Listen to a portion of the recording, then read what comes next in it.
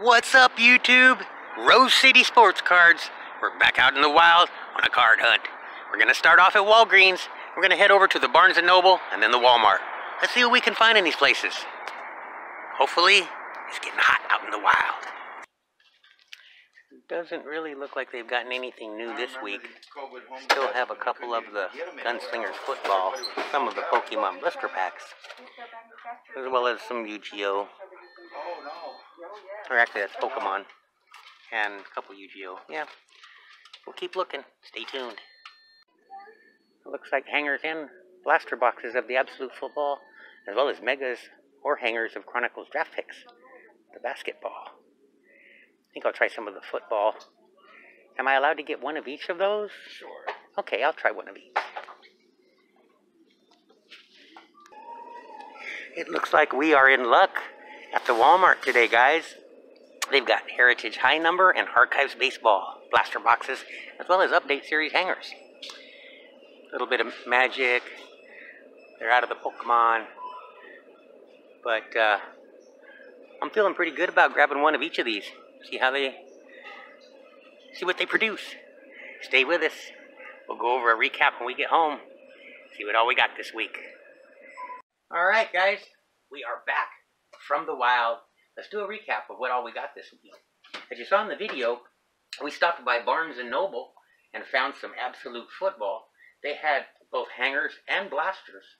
They allowed us to get one of each. So Betsy and I were able to get a hanger box and a blaster each. So we have a couple of these awesome little hanger boxes to work with. We're going to do some kaboom hunting. We also have a couple of, we got blasters and hangers of the Absolute Football. 2 of each. And I'll go ahead and set these out here. Show you what all we're working with this week. We did manage to get an online order from Target.com. This was actually 2 weeks back. It takes 10 days for me to get an order. With the holiday weekend, they actually pushed it up to about 11 or 12 days. They came on different days because I had to close out my orders separately so that they didn't get cart jacked. But I was able to get a couple of blasters of the Donruss football. If you saw my spoiler alert, you know I ripped open one of them so that I could put a pack into our weekly pack battles. And I will be putting those in, you know, each week we'll add a pack. And so we'll have Donruss football in those battles. They also had some, we got mega boxes of Mosaic Baseball 2021. And these are kind of nice. They have 12 packs, or I'm sorry, it's 8 cards per pack, and 10 packs per box, plus 2 bonus packs with 8 cards in each pack. Those are the parallel packs that have, I believe it's the